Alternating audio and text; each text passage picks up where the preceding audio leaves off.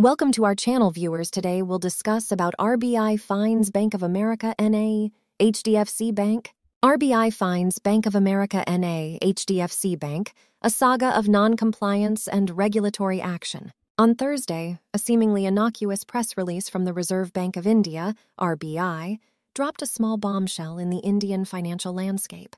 The RBI announced penalties of Rs 10,000 each on HDFC Bank, a behemoth in the private banking sector, and Bank of America N.A., a global financial titan, for violating specific regulatory norms. While the nominal sum might seem trivial, the implications of this action extend far beyond the monetary penalty itself.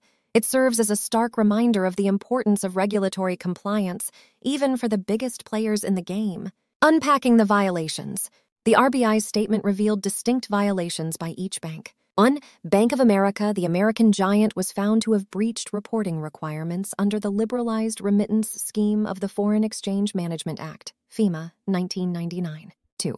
This scheme dictates the framework for overseas remittances, and Bank of America's lapse in reporting adherence raises questions about potential discrepancies or inconsistencies in their remittance activities. The HDFC Bank, the Indian private sector leader, was penalized for violating the RBI's directives on accepting deposits from non-residents. 4. This regulation aims to safeguard the domestic financial system from potential imbalances or manipulation arising from irregular foreign inflows. HDFC Bank's non-compliance raises concerns about their due diligence processes and adherence to established norms. Beyond the fine print, while the quantum of the penalty might appear insignificant, it's crucial to understand the bigger picture.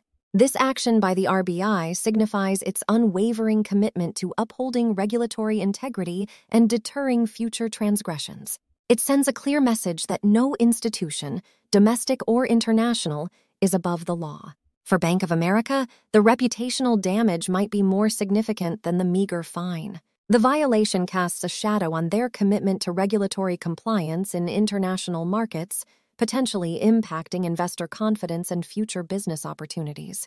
For HDFC Bank, the domestic leader, the penalty could dent public trust and raise questions about their internal control mechanisms.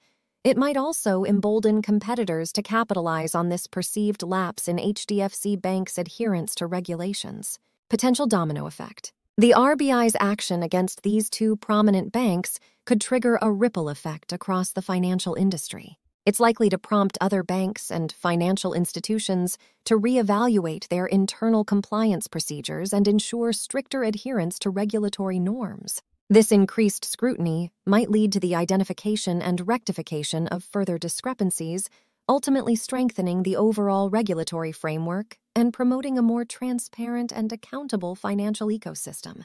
The road ahead. The RBI's move serves as a turning point, urging both domestic and international banks to introspect and prioritize regulatory compliance. It's imperative for these institutions to 1. Invest in robust compliance infrastructure. This includes establishing clear policies, conducting regular internal audits, and fostering a culture of ethical and responsible banking. 2. Enhance communication and transparency.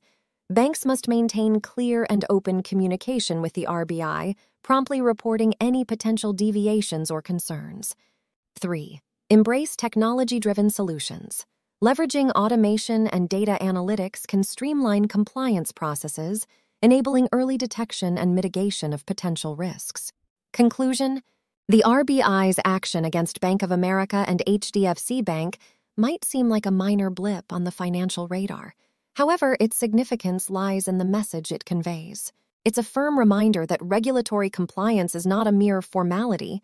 It's the bedrock of a stable and trustworthy financial system. As India's financial landscape continues to evolve, the onus lies on all stakeholders, regulators, and institutions alike to work collaboratively towards fostering an environment of responsible banking and unwavering adherence to the established norms. Only then can India truly unlock its full financial potential and secure a brighter economic future. Thanks for watching.